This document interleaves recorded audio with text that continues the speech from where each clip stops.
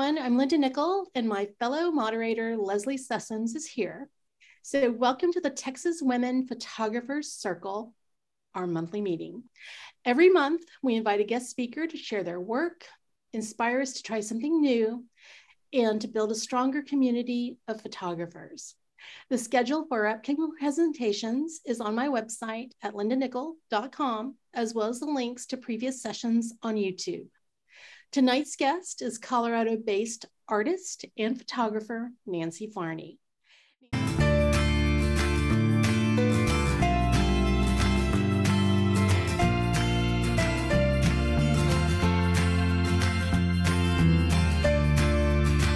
Nancy is a nature and macro photographer whose work with flowers caught my attention, and I'm certain that you'll agree that her images are beautiful works of art. In tonight's presentation, The Deep Beauty of Flowers, Nancy will tell you a few of their secrets, starting with their curves, colors, light, and shadows, and she'll encourage you to slow down and look a little deeper at their beauty the next time you have an opportunity to photograph a garden. If you're on Instagram, please look for her at Farney Photography. Welcome to our program, Nancy. Thank you, Linda. I'm happy to be here. I'm happy you're here. Really happy to be here. Okay, so I often get asked, how do you find these people to speak to your different groups? And I participate. I've helped over the last couple of years with a photography conference that's online. It's called Out of Chicago, and some of you may know it. A couple of the names in here I recognized from meeting them at that conference. But when the pandemic hit, they went online, and it was crazy. Fabulous. And fabulous to have all these photographers in one place with so many different programs. And last year, they said, wouldn't it be kind of interesting if we had some attendees kind of do a presentation? And they called it the Attendees Takeover. And so last year, they had 7 people come and speak. And I'm telling you, they were all fantastic. And they repeated it this year. And they selected, I think, another 7 people for the takeover. And Nancy was one of them. And, they give them 7 minutes to do a presentation. And there were 3 people in this last round that I'm like, 7 minutes is not enough. And Nancy, you were one of those people that I'm like, okay, I'm going to get her to come and talk to my group. And I was trying to decide which, format we would do, whether it was a happiness hour or the women's photography circle. And I thought this would be such a great topic for the Facebook group. And so first of all, that's how I found you. And we literally just met about, 20 minutes ago. Yep. But thank you for taking me up on the invitation. I skimmed your bio because you don't have a website, so you're going to work on that. But so it was really hard to find information about you. So I kind of just applied what I see in your work. And so what did I miss? What would you like to tell us? How did you get into flowers? It's really bizarre. My son and I took a trip to Seattle in 2012. And one of the things we decided we needed to see was the Pike Marketplace. And there was a woman on one of the floors there, and she was an artist, an absolute artist with flower arranging. And because I was going on this trip, I'd bought a camera to make sure I had a camera for the trip.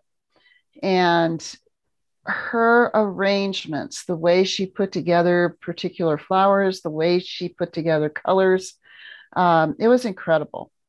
But I bought this camera kit that included a telephoto lens, and it included a little thing that you screwed on the ends of your lens to kind of give you a telephoto shot. And I ended up spending an hour with her flower arrangements while my son visited the entire rest of the market. I was there long enough that I'm pretty sure he went through it twice, saw everything that was there twice.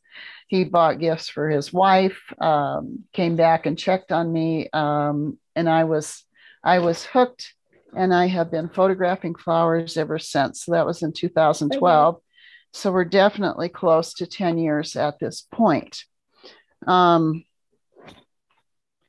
I've tried I go out and I shoot landscapes. I just came back last week from a photography workshop in Yellowknife, Canada, photographing the auroras. And we did the fall color of Yellowknife. And it was incredible, absolutely incredible. And after I'd been home for 2 days, I'm pulling dahlias back out of my garden and photographing them because I just always come back to flowers. I also like to do some ICMs. I like photographing with infrared. But flowers are where my heart lies, and I always come back to them. Well, there's a good reason. You're really, really good at them. Thank you. And I don't know if you noticed, but I introduced you as an artist and a photographer because I can take photos of flowers, but they're just photos. As I've gone through your work, it's more than just pictures. You're creating some beautiful botanical fine art, and so that's what sets your work apart from a lot of floral photographers, I guess. So with that, let's go ahead and get started. Because I'm excited. When you did that presentation for 7 minutes, it was like, is that it? Come on, more. So I was like, I'm going to give you 22 slides. A lot more than 7 minutes. All right. You want to go ahead and share your screen? So my presentation, I went ahead and I'm not good with titles. So I went ahead and said, let's talk about the deep beauty of flowers. I love the macro photography. I love the photographing flowers. I love the ability to slow down, take my time. It brings me a profound sense of peace to spend this amount of time just photographing flowers. One of my favorite quotes, let the beauty of what you love be what you do, from Rumi. This is African Violet. And this photograph I love more for the bokeh in the background than the flower itself. Flowers speak to me, their color, their texture, layer upon layer. This is a ranunculus. Friend of mine bought me a couple of them for my birthday 3 or 4 years ago. They didn't live once I got them planted in the ground, but they did really well when I was able to photograph them. But when you take your time and you slow down and you look at these, you say, oh my gosh, look at the texture and look at those curves. And that's what stands out to me more than anything else. In the case of this delphinium, in addition to that magnificent color, again, those textures, almost a transparency to the petals. Flower petals sparkle in the light, and I love that. This was a field of tulips. I'd taken this quite some time ago when my son first got married. They lived in Salt Lake City, and at the temple in the spring, they have garden upon garden of tulips blooming. And what struck me here was the color. I have taken this one and added a little bit of a painting filter in Photoshop just to give it more of a smoother, softer look. Flowers can be smooth. Flowers can be bright flowers can be like fireworks, the Astromeria on the right here.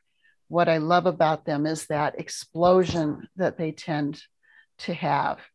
I took the Astromerias and I put a texture on the background of those. The dahlia in the upper left is actually a double exposure done in camera. The tulip on the lower left, took that at the temple, so it was like the ones before. And I did not like the photo when I first took it years ago. And I had to learn a whole lot of processing before I finally got back to this tulip and was able to create something I was happy with. Eckhart Tolle, one of my absolute favorite authors, says the flower loves it when you give it attention. African violet. I have fallen in love with African violets in the last year, and I've lost count of how many plants I've bought. But this one is a deep purple with the white edges, and those edges were all I wanted to focus on. Poppy. I was at Lowe's in the garden center, and they had just gotten in poppies, and they had a big tall rack, and the rack was still wrapped in plastic, and I am tearing open the plastic to get at the poppies to get them home. I do not do sharp focus corner to corner. I work at very wide open apertures, mostly with lens baby lenses. I really wanted to capture that red, but I also wanted to capture that center. Delphinium, there's not a whole lot of blue flowers around, but the delphinium is one of them. And can we ever go wrong with water drops on a flower? Ever. And a flower does not think of competition. It just blooms. I find that really inspiring and think, okay, this is how we need to live as well. My favorite techniques, move in close so that I can highlight specific details. I use macro lenses. I use extension tubes. I use close-up filters, sometimes all at the same time. Sometimes it is, how close can I get? Sometimes it is, what detail can I focus on? This was a sea lily in my friend's backyard. And I tried this sea lily from many angles and many attempts. And in the end, decided all I want clear, or all I want in focus is that center. I had a workshop last spring in June in Madeline Island with Ann Belmont, Charles Needle, Jackie Kramer, and Mike Motes. And it was a strictly macro workshop, so I was in my element. This is a dahlia. I grow dahlias. I think I am up to 13 this year, but my dahlia collection continues to grow. This was backlit, so it was on my porch as the sun was setting. And this was a case of how far can I push the exposure without going overexposed? And again, what did I choose to focus on? Just a couple of petals, some curves. I love that painted effect, and I did not add any painting filters to this. This is how it came out of camera. Hydrangeas can be real difficult to choose. How do I want to display a hydrangea? And so again, using selective focus, picked a couple blossoms, couple of blossoms more in bud stage. I love, love, love flower buds. Could never go wrong with a rose. And this is a perfect example of curves and texture. This is one of my favorite parts of a rose, is this texture right along here. Just this texture, and then these curves, these petals that took this curve. Yellow dahlia. with Lens Baby's new Soft Focus 2 optic. What I especially loved were these little tiny points in here, this petal, this petal, this petal, and then convert it to black and white. I do a lot of conversions to black and white just to see if I like them. Black and white gives us a whole different view on those flowers. We still see those details, but somehow we see them a little sharper. Somehow we are forced to see them differently because the color is gone. Dahlia. Okay, I'm drawing a blank. Cafe au lait dahlia. Yeah. The only one I know is Cafe au lait. Cafe au lait. They are among my favorites, and I just had gone blank there for a second. Yeah. And I brought this one into the house, and the sun was just coming up in the morning, and it was coming through my kitchen window. And as I walked past the counter where it was sitting, and I saw that beautiful backlighting, highlighting that gorgeous color, I just had to capture a few petals. I have 4 petals in focus because it was about the color. It was about the softness. It was about that light that was shining through. I have a glass topped stove. It is black. It is perfect for lining up flowers and shooting their reflections. And you have to come down to their level to be able to catch that reflection. And this one, in this case, I was in very close with a Lens Baby Sweet 35. That's why there's only this little bit of focus here and everything else falling away. And yet I made sure I had the reflection. Sunflower. My next door neighbors, my house and my next door neighbors, we both live on an acre. And it's really dry where I live. So everything I grow requires a lot of water. But these sunflowers do not. And my neighbor has planted almost the entire back half of his acre with sunflowers. This is the Lens Baby Velvet 85 that I used on this one. Letting only those few petals be in focus, that little bit of reflection, some little bit of added light right into the reflected part there. This is another rose photographed on my stove, and I let the entire rose go slightly out of focus. So no, that isn't something going wrong on your computer screen. It is truly deliberately out of focus. Able to get an exceptional amount of softness that way.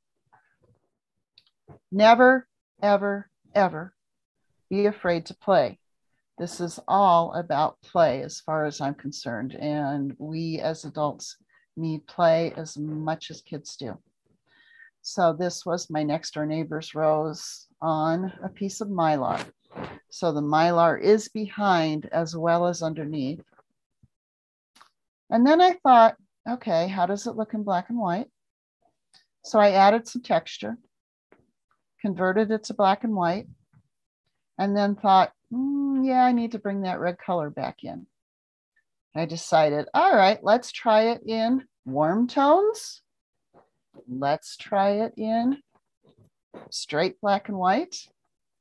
Let's try it in cool tones. And when you cannot decide what it is you like the best, make a triptych.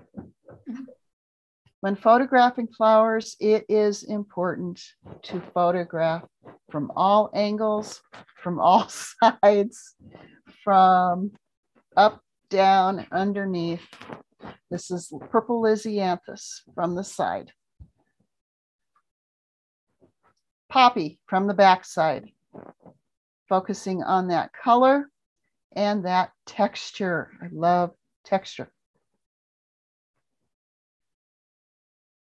And then convert it to black and white if you're not sure. pair of roses from the side. I loved the color, but I love the black and white. And again, if you were to ask me which is my favorite, couldn't tell you. Would depend on the day, would depend on my mood, I guess. This was in my backyard with the setting sun, shining through it and pushing the exposure as far as I could get it to go. Sometimes I'm looking for bright and cheerful. Sometimes I'm looking for dark and moody. Cosmos, love cosmos. I have so many of them blooming that right now it is just a sea of pink out there. If photographing flowers, don't forget the backside. Or I have a friend who says, I love it when you photograph flower buds. And this is a ranunculus, and what you're seeing here is nothing done to this. This was Lens Baby's soft focus optic, again, that original one that I bought for $40 on eBay. A ranunculus, and it's a bud. Ranunculus, unfortunately for me, do not grow in my area. So occasionally the flower shops will get them and I grab them if I can. I love those layers. I love that texture. I think they're the most amazing flower. Let me interrupt you with a question. Sure. Because you're going through and one after another. It's just like, oh, sorry. Oh, no. They're just so beautiful. But Bridget has a question, and I'm like, this is a great interruption. Okay. She says, and I completely back you up, Bridget, all the images are so beautiful, but can you talk a little bit about your composition decisions? Bridget says sometimes she struggles deciding if the flower should be completely in the frame or going out of the frame. So yeah, let me back up a little bit maybe here. So when I'm working, I have live view on, partly because of previous cataract surgery, and my eyes have two different levels of focus. And so for me, it is easier to put my glasses on and work from live view. In this case, my composition was decided as much by the bokeh I was seeing in the background on my camera's screen as it was by the flower. So I was, as much as I loved this, I was also in love with all of this behind. Back up a couple more here. In the case of the African violets here, I loved this right here that was out of focus. I loved the color that was back here, which was actually a whole nother plant, I think. And it was those stems again. So I do not have steady hands at all. And everything I do has to be done on a tripod. I just can't work much of any other way. I take the lens and I focus in, I focus out, I move the tripod forward, I move the tripod back. If it's something that I brought inside, I will move it forward, I will move it back. And we need to be able to look at the entire picture. How does the background look? Is there something there that I really, really like? Okay, in this particular case, this was a Lisianthus, and Lisianthus, when they first bloom, they're on very thin stems and they come up like this. And then as they open, because the stems are so thin, they start to droop like this. And I saw a Spanish dancer's dress. That's exactly what I see. Yeah. And that's what I saw. And I did add a little bit of painted filter just to give it more of a painted effect. But yes, I saw a dress. I saw the curves and the folds and the edge of a dress. So there's a lot of dance with flowers. This is a photograph that I could probably never repeat if I tried 100 times. I was out of Longwood in 2017, and it was our first day out. And again, I love Cosmos. And I know that I had the Lens Baby 56 on the camera.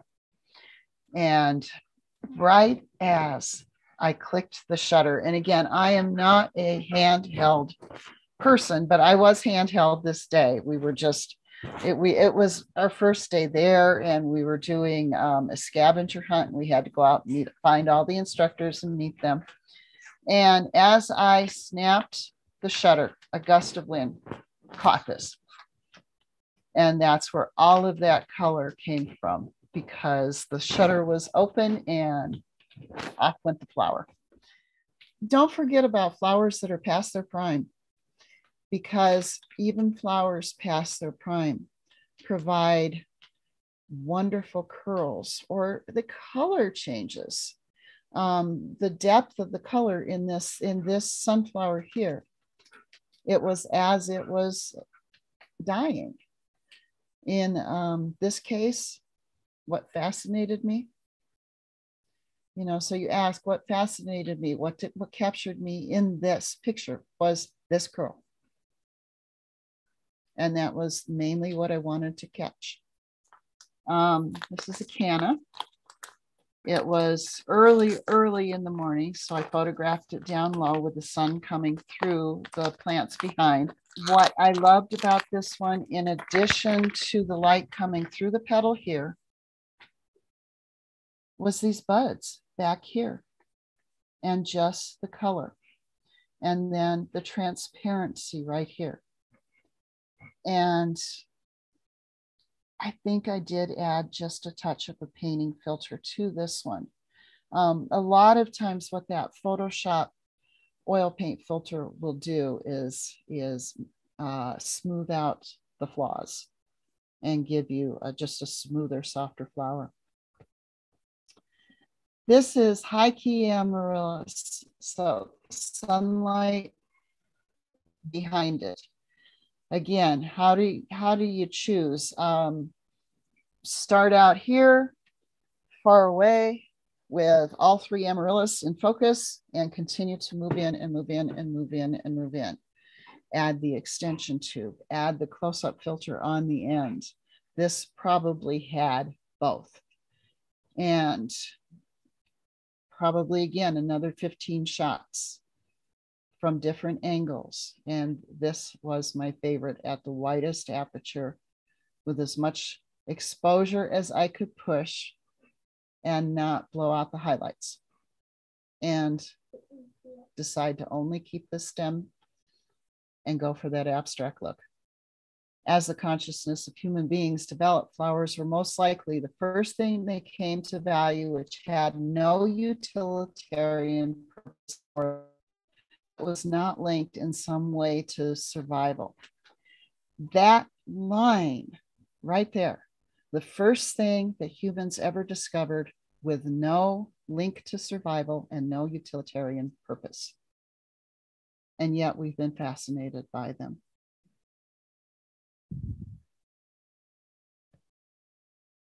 Back of a geranium with the light coming through. And this is, and again, I'm pushing that exposure as far as I can go. And it probably was seriously overexposed, and I probably pulled the highlights back quite a bit in Photoshop. These were taken on a light pad and painting filters added to them. Again, those Cosmos. The first recognition of beauty being one of the most significant events in the evolution of human consciousness.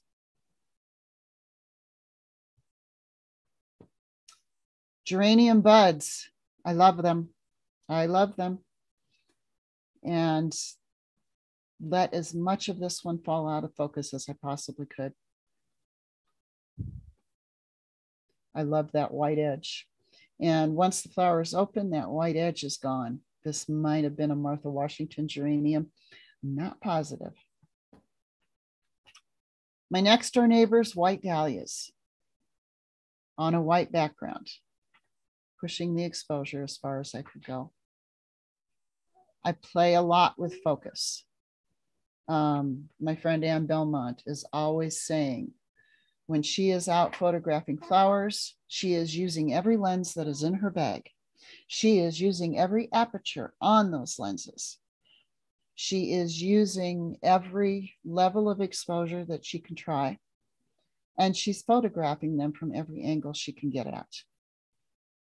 And when I'm working, those words are in my head. Okay, every lens that I want to use at multiple apertures until you find what you're happiest with. And in this case, what was it that I really wanted was this little bit of center. I liked the detail in the back. I liked the lines and the texture in these petals. And this one I knew I wanted to convert to black and white when I photographed it. Another African violet. I love the bokeh in this one. This is the leaves of that plant. Here's a little bit of another blossom. This texture here, this curve here. Astromeria in a, just a bouquet that I bought at the grocery store that caught my eye because of the color. I bring my geraniums in the winter and they live in my downstairs in front of my sliding glass door.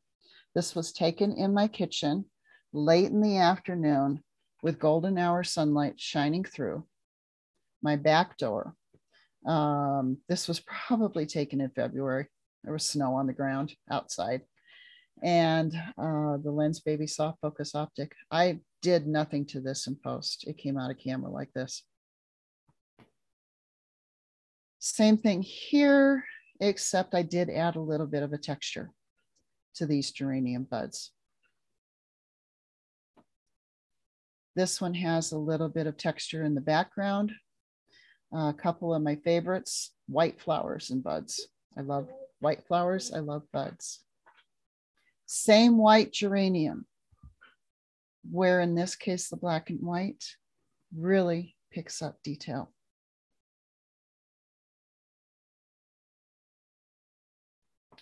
Same afternoon as I caught that other one, I caught this one. The geranium buds being backlit by that golden hour light coming into my kitchen. The light was absolutely spectacular that afternoon. And it was February. It was 20 degrees outside. It takes away the color. It can give you black and white. It gives you a whole different effect. My infrared camera that I had converted, I believe, is at 630. And I'm still using Lens Baby lenses on the infrared camera. A whole different look. It's just an entirely different look. Astromeria, again, with that explosion kind of effect. A dahlia with an exploding kind of effect, also taken in infrared. Bought this dozen roses at the grocery store a couple of years ago because of this most perfect blossom. It was like one of the most perfect roses I'd ever seen. So you're going to see this one again later here. Cosmos reminds me of a bridal bouquet and a bridal dress. Iris taken with the Velvet 56. That flowers would become for us an expression and form of that which is most high, most sacred, and ultimately formless within ourselves. Again, the same rose. It was sitting on the counter. The sun was shining through it early in the morning. So that is sunlight, giving it that translucency, giving it all that color. My next door neighbor's red dahlia. just a bunch of pink cosmos. Columbine. I have columbines in my backyard, and this particular one has bloomed 3 different times this year. It's out of character for them. Walked out into my backyard one day and my neighbor's sunflower was growing through my fence. So I photographed it, saying hello. Pink orchid. I do grow orchids, so this is one of mine. Little bit of backlighting. So I think I put it up against the kitchen window. I think this one's called Flamethrower. This was a neighbor's dahlia down the street. Again, the black and white conversion. Her name is Sincerity. Again, after a rain. Don't know her name. Loved her curves. Cafe au lait. My favorite. I think Cafe I think Cafe au lait is probably the most perfect dahlia. It really is. It really is. It's those curves of those petals. And there's so many of them. Yeah. They're just incredible. Quote from Socrates, and I think I have 2 slides left. Beauty is a short-lived tyranny. Color versus black and white. And this is the end. Okay. So, yeah. So your Instagram and Facebook, you can be found at Farney Photography, and your email is farney.photography@gmail.com. That's perfect, Nancy. There was one question in here that Bridget had, and she was curious about your infrared images. What shutter speed do you typically use for those particular images? Because I would have been, you know what? I don't know that I can even answer that question. Okay. Because infrared does require you to be working in live view. And what I found, especially, and I don't know if anybody else has photographed with Lens Baby lenses in infrared, you cannot trust the histogram. Right, right. You can't even trust the histogram. Now, if I put my macro lens on in infrared, my 100mm Canon macro or my 180mm Canon macro, I can trust the histogram on the back in infrared, but I cannot with Lens Babies. And so what'll happen is I'm just turning down the shutter until literally on the histogram on the back, it is shoved up against the left side. Okay. The entire histogram is. Okay. So I'm sorry, I cannot answer that question. That's okay. Maybe that is just a little bit of a nudge for Bridget to go out and get an infrared camera and practice for herself. Nancy, I want to thank you for coming and talking to a room full of strangers and sharing your work with us. And I know tonight was a little challenging. You had a little grandson and you had some distractions, but I'm glad that you were able to do this presentation for our group. Ladies, if you'd like to connect with Nancy, you can find her on Instagram at Farney Photography. And for next month, I want to thank you guys for joining us. And next month, which is Thursday, November 3rd, our guest will be Karen Agner. She's a former National Geographic photo editor, a wildlife photographer, and a workshop leader. And she's going to be here to present stories from the wild and how to photograph them. So until next time, I hope that you find some inspiration and get some time with your camera.